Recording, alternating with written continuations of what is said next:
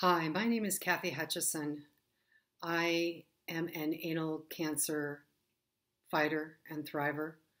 I was diagnosed with stage 4 anal cancer in 2011, late 2011. It had already gone to my liver.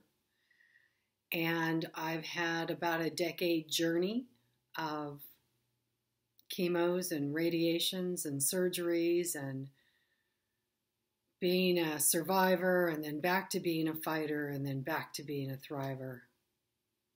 And I guess if I was going to pass on just one piece of information for everyone, it would be to be very careful and diligent about picking your team. A lot of the doctors didn't get me out of a 2 or 3 or 5 year window many years ago. And I chased down teams that believed in me and would work with me, would answer my questions, would help me understand. And that was very difficult sometimes. Many times, physicians don't know what to say. They don't know what your disease is going to do. And I think that they help as best they can until you feel that settled, calm feeling, that feeling like someone's got your back.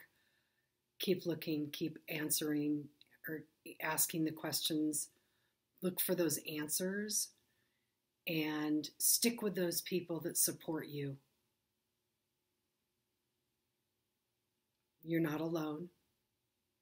And there's a lot of us that are paving the way and trying to build those bridges. Stay positive. Do the best you can with every day. And if you have those down days, take them. Sit on the pity pot for a day or two.